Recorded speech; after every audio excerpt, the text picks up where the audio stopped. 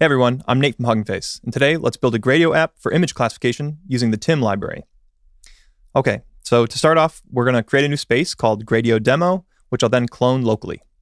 We'll first specify our requirements using a requirements.txt file, and here we're just going to specify Timm and Gradio. After that, we're going to create an application file called app.py, and here I'll start specifying some imports.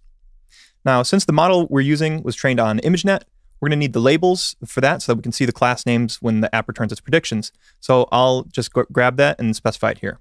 Now that's a URL, so we're going to have to make a request to grab those labels from the URL to get them into a string list. After that, we'll define the model and its required transform, which can be done by calling some internal Timm functions. And then we'll make sure that the PyTorch model is set to evaluation mode since we'll be making predictions.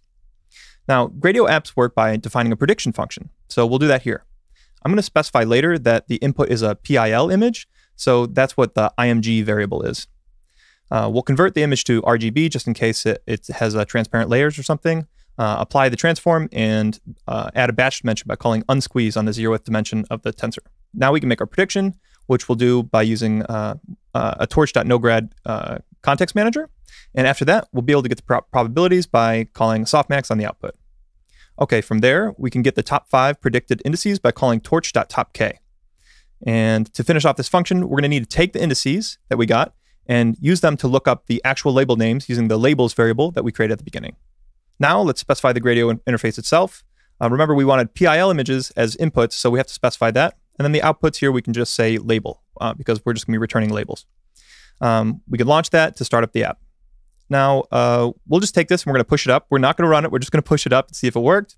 And you can see the build logs as you go in case you need to investigate any issues that come up or anything like that. And sure enough, I had an error in my code. So I'll go back and I'll just fix that up and we'll push it up again. And there we go.